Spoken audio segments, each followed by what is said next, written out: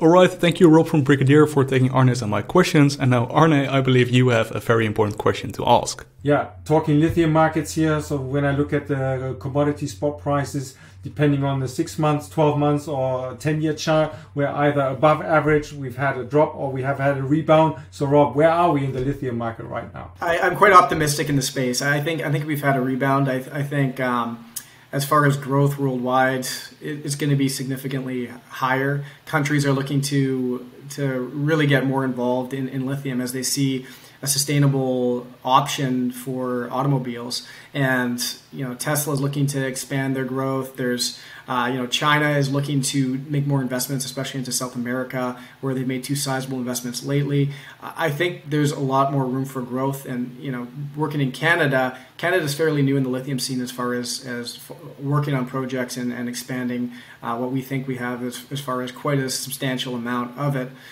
So I think there's a lot of room for growth domestically, but yeah, I think there's definitely a lot of room for growth, and I think lithium is on the right trend over the last 7 months. If that's just what you look at, it doesn't look great, but over the last 2 months, things are looking a little bit stronger. I think with demand being up, is expected to be up 6 times by 2030. I think that kind of indicates that there's going to be need for more exploration companies that turn into producers. And I'd just like to throw in a number here. Some people say, hey, this lithium hype is already ending, the trend is already close to the tipping point. If you look at the Ford EV numbers from 2022, 4.2 million vehicles produced by Ford Motor Company overall.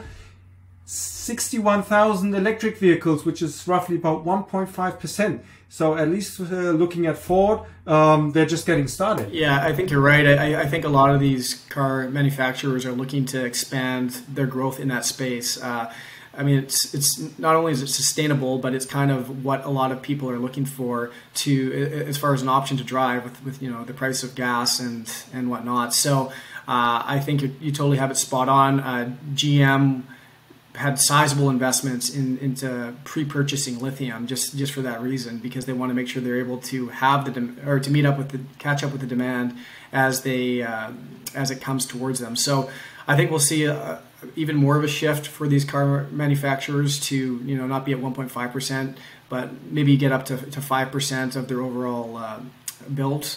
So I definitely think that's a good point, Arne, as far as the fact that maybe there's been a bit of a downturn in the lithium space, but a lot of these car manufacturers don't see it that way. They want to continue their growth and expansion. Yeah, definitely. I mean, if I look at the mission statement from Ford, they want to move up to 2 million vehicles by 2026, which would mean then a 50% share pro rata. So that's very strong numbers, and they will definitely need a lot of battery materials, including lithium.